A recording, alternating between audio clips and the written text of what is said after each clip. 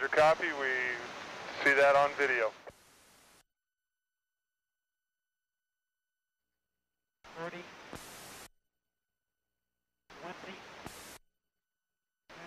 Just do the basic measurements and take it. They don't need to know about all the spacing and all that. We'll just do the basic data. They want to.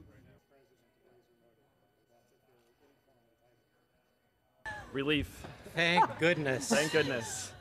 That long of a road. Oh boy, what?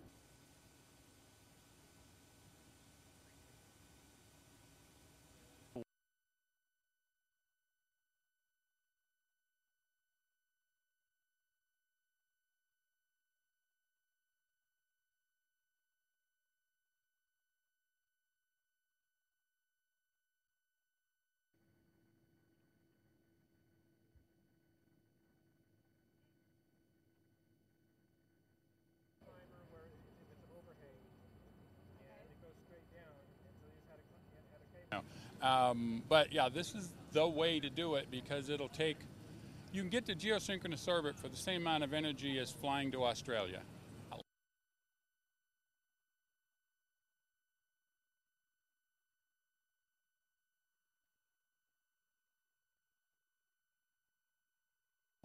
Once we got the technology for the lasers and once we pushed the technology for tracking and material science, the sky's the limit, literally. Roger, and continue on down to 3,000. With it, anybody who needs power in one place and can't run wires to it, we'd be able to deliver power to it.